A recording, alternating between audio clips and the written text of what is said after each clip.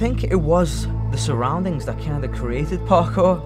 You know what I mean? Without the surroundings, then we wouldn't have thought, let's get over this, so let's find the quickest way around this.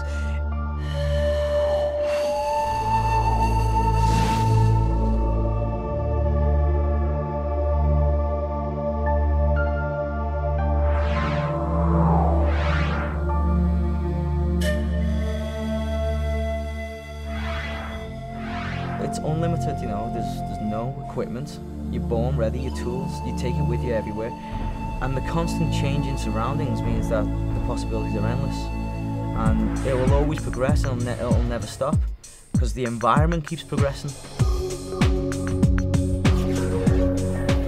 Parkour and nature is kind of like unexplored at the moment. I mean, we adapt to urban environments. We're seen jumping off buildings, running up walls.